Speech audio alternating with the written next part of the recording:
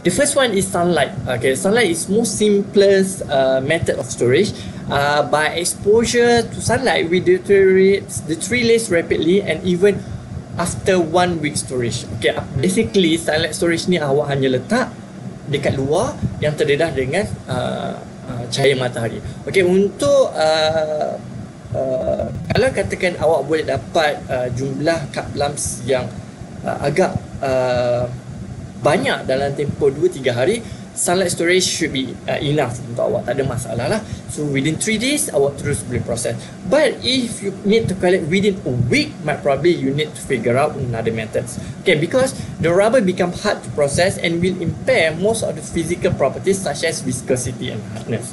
Okay, to overcome this type of sunlight disadvantage or problem, we go through with the wet storage. What is wet storage? Or previously I did mention about you just left your collected auto-coagulated rubber, which is cup lamps, on the direct sunlight.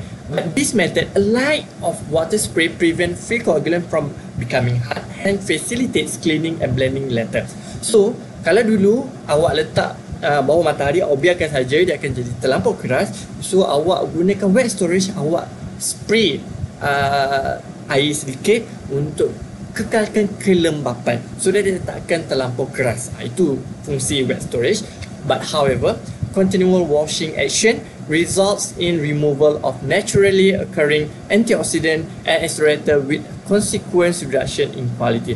So usually untuk wet storage, although it's good for a week's punya storage, but kalau terlampau kerap, awak akan remove awak punya antioxidant accelerator, which is akan imparts pada awak punya quality. For example, untuk CV rubber, more likely dia akan effect kepada dia punya properties. Okay. The third one is a smokehouse or dry storage. Okay, this method is employed by smallholder who have neither large tank or adequate water supply. The figure is normally left on the floor of the smokehouse where the reef smoke sheet is being produced to prevent the bad smell.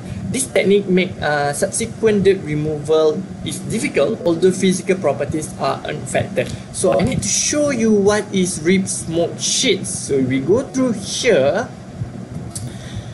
This is the reef smoke sheets. Okay, okay.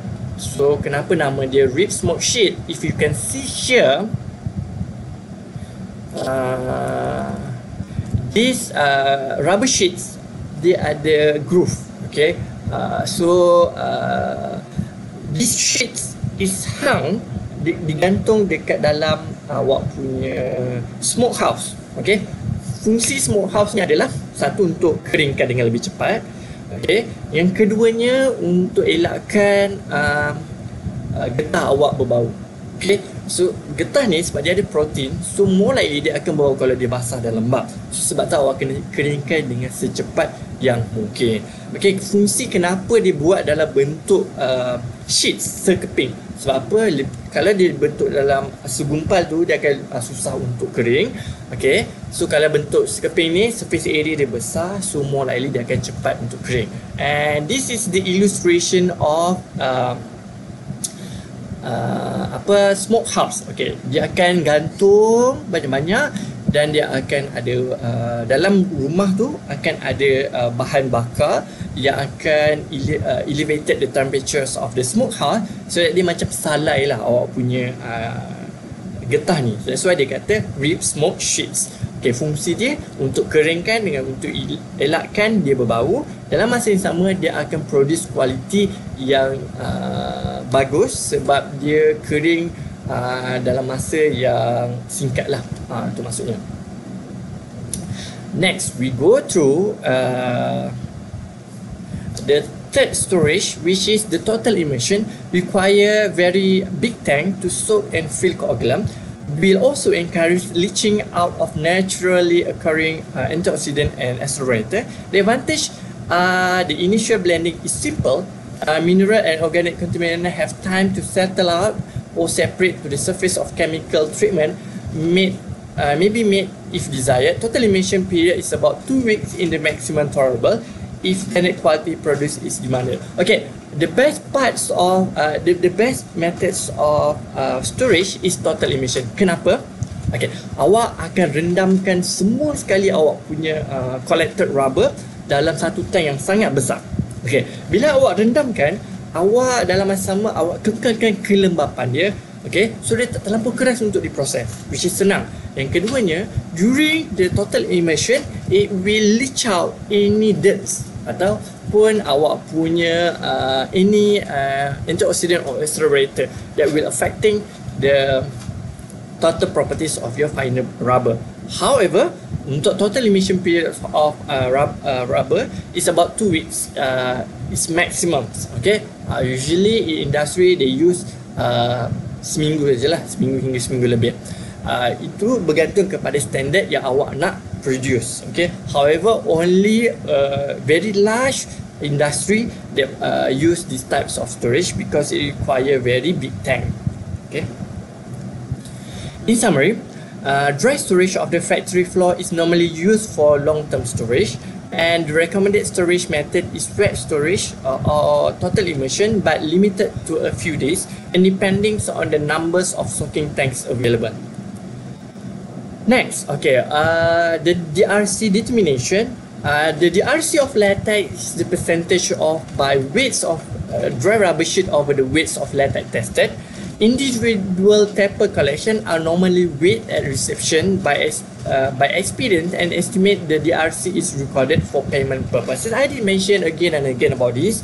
It is very important to determine the DRC because you pay the tapers ataupun peladang ni dengan harga DRC, getah dia, bukan berat keseluruhan latex. Okay, a similar estimation is made by experienced personnel for lorry load of field grades rubber in remailer or estate factory. It is necessary to determine DRC on the field latex in the estate as well as the factory. The purpose is the first one for trading purposes. When trading is involved, payment is made based on the DRC of field latex. Therefore, deceitful by adding water into fresh latex can be avoided. Kenapa? Okay, there is an issue whenever you trade your latex. Orang tak amanah lah kiranya. So they will add water in the field latex so that dia jadi banyak latex awak tu. So kalau awak pakai total volume, awak akan rugi. Sebab katakan awak bayar satu kontainer tu ataupun satu tank tu, lori tu, jumlah keseluruhan latex awak. Tapi sebenarnya jumlah rubber dalam tu sangat sikit sebab dia ditambah air. That's why it is very important to measure the DRC before a trading purpose can be made. Okay. The second one for chemical addition, the amounts of chemical, example the antioxidant sodium metabosulfates to be added in the free latex based on DRC. Previously I did mention about awak punya chemical additions. Okay, untuk elakkan oxidations on your field latex, tak nak jadi autocoagulated, tak nak jadi darker in color, you need to put antioxidants such as the sodium metabosulfate. Sodium metabosulfate usually to prevent any darkening lah. Okay, untuk elakkan daripada jadi gelap. Tapi berapa jumlah of sodium metabosulfate atau antioxidant yang perlu diletak? Itulah pentingnya awak tentukan DRC. Jumlah dry rubber content yang akan menentukan volumes of the sodium metabosulfate need to be used or need to be added to your latex to prevent any darkening.